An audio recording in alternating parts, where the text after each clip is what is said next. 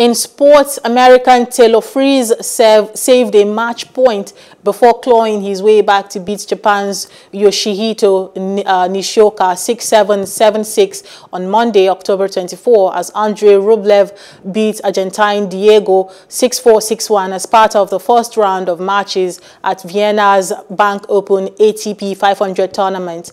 Nishioka was a point away from a straight set victory but saw himself lose the second set before losing to a Fritz match point an hour later and smashing his racket in rage at letting the match slip away in dramatic fashion.